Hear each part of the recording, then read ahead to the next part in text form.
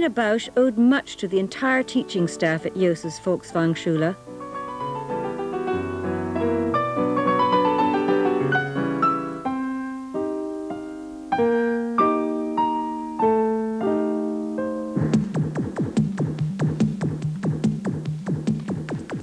In 1959, a scholarship from the Juilliard School took her to New York. Over a period of 2 years, she would form her style under the tuition of the leading figures of American modern dance.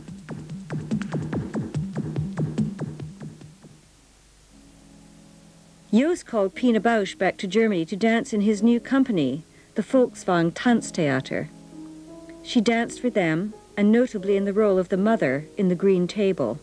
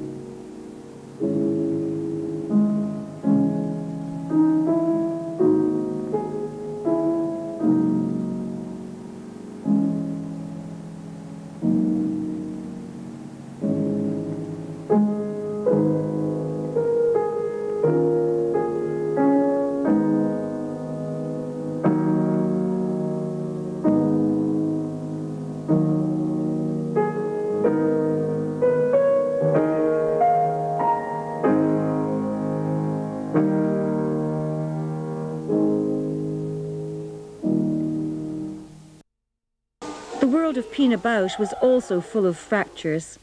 From the outset, she made her dance bring together truthfulness and reality. In 1973, she founded the Wuppertal Tanztheater, with a company and a theater which were permanent from now onwards. She took dance and theater beyond the limits of what seemed possible. Silences became more of a deciding factor than screams. The body more a determining factor than text. Theatrical production more real than everyday life. Bausch's raw material was people and the relationships between people.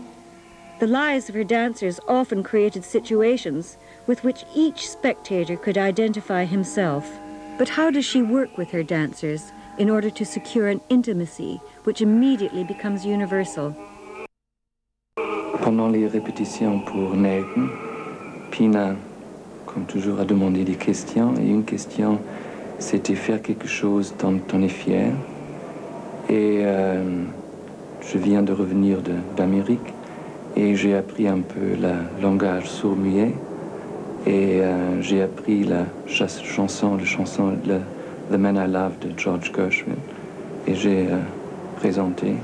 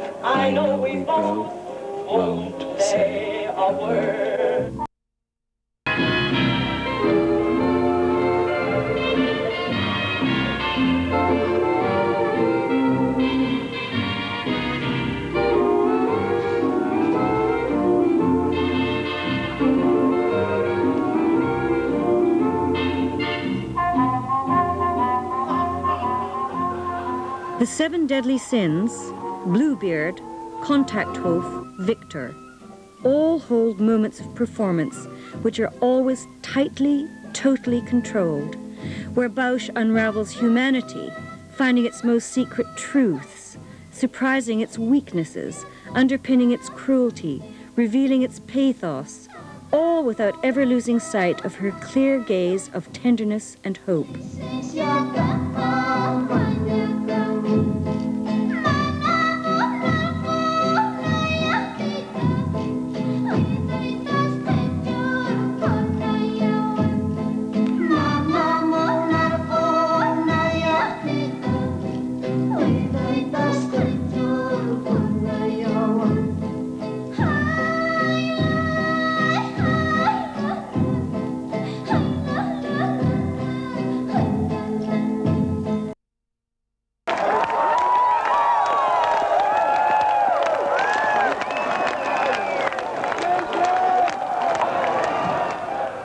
In Laban's time, what was wanted was to conceive of gesture which was free and which would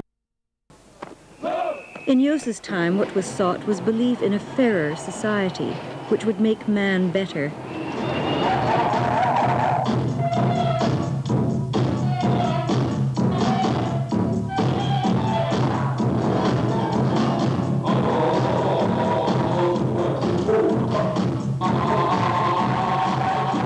In Pina Bausch's time, even if it is no longer possible to ignore the fact that man's heart is eternally corrupted, it is possible to shed light on the beautiful intervals in the soul.